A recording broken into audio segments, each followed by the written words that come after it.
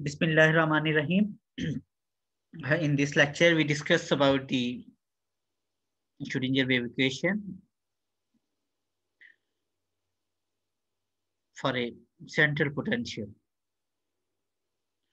In this section, we study the structure of Schrödinger wave equation for a particle of mass m, moving in a spherically symmetric potential Vr, just like the case of hydrogen atom. Here is some proton and nucleus, one electron is moving here. It has angular momentum, capital L. The time independent Schrödinger wave equation for this particle with a momentum is generally capital P, and here minus iota h bar del. And position R is given by, this is the kinetic energy, is the potential energy, and psi, the wave function, is equal to total energy, and psi wave function. H psi is equal to E psi. This is the Schrödinger wave equation. Since the Hamiltonian is spherically symmetric, we are going to use the spherical coordinate r, theta, and phi. X is equal to r sine theta cos phi, y is equal to r sine theta sine phi, that is equal to r cos theta. When we convert the Cartesian coordinate in a spherical coordinates. And Laplacian del square separate into radial part and the angular part. Radial part, and this is the angular part. Here, del square omega, which is for the angular part, we can write here angular momentum operator square, and for this operator. As you know, capital L square, in previous chapter we have discussed about this. L square is equal to this one. When we take the orbital angular momentum in terms of spherical polar coordinate. Listen. Now we have this equation. This just replacing the kinetic energy part here. The kinetic energy is converted into two types of kinetic energy. One is the radial kinetic energy, other is the rotational kinetic energy. And here is the potential energy psi r is equal to E psi r. And L square does not depend on radius, and Lz commute with L square, three operators H, Lz, and L square are mutually commute. This is Hamiltonian, this is angular momentum square, this is Hamiltonian. Lz is the orbital angular momentum along z axis.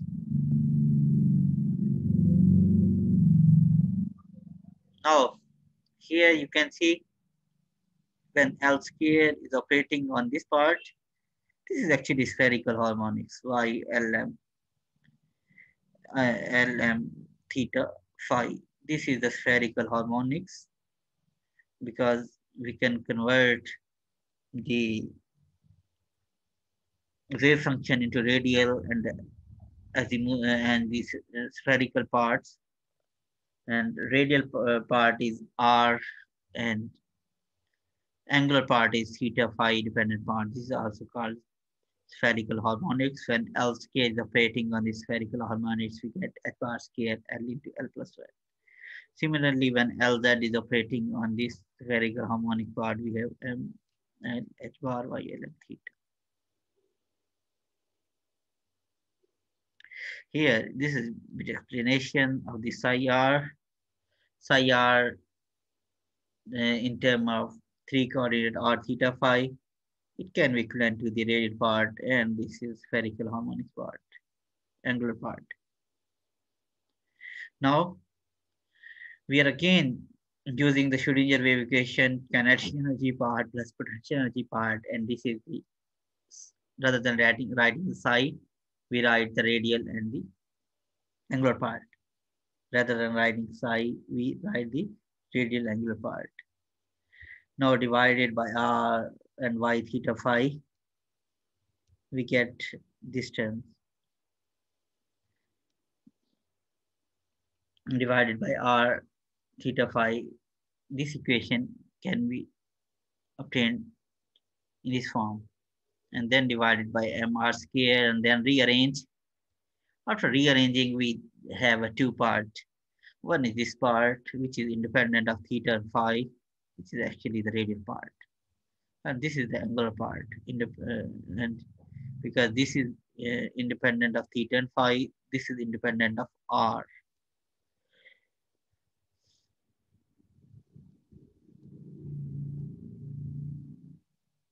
Now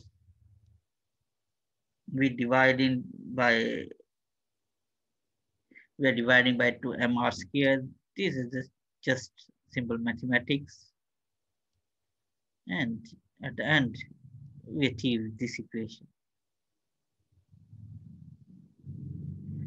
Here, this is actually the radial equation for the central potential, because it depends on capital L, but it does not depend on magnetic quantum number. Here, V, our potential has two forms. One is this VR, another is this one. This is called the attractive potential. This is this repulsive potential. Sum of attractive and the repulsive potential is called the effective potential. Is explained in this diagram. This is the attractive potential. This is some repulsive potential, and sum of these two is just here for different orbital quantum number. For L is equal to 1, we have this shape. For L is equal to 2, we have this shape. For L is equal to 3, we have this.